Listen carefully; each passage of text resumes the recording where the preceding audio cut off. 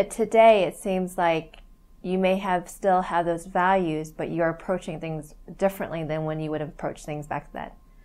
Yes, because in those days, that kind of, growing up that way created a very intense, hostile person. I mean, I had huge mood swings, very bad temper, and I'd fight anyone at the drop of a hat, including my wife, or anything that I considered to be a threat towards me. The fight was on, even when they didn't mean it that way. And that's not a good way to create positive relationships. So I was able to, over the years, eliminate those tendencies. I actually did tremendous behavior modification in my life, and now I'm pretty Zen-like actually. I'm not complete milquetoast guy, but I'm pretty even keel now, and I never lose my temper.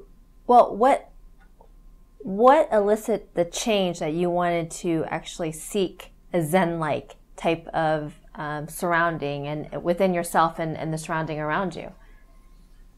Well, I had the experience of learning about the law of attraction and how to actually use that law through affirmations, visualization, positive mental self-talks, and pictures.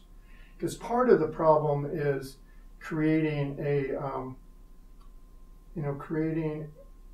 self-pride, and so I was able to figure out that I'm okay, and I did it through affirmations, visualization, positive mental self-talks, and pictures. That was one big accomplishment. But I also realized that I could use this format to accomplish just about anything I wanted in life. And so I used those.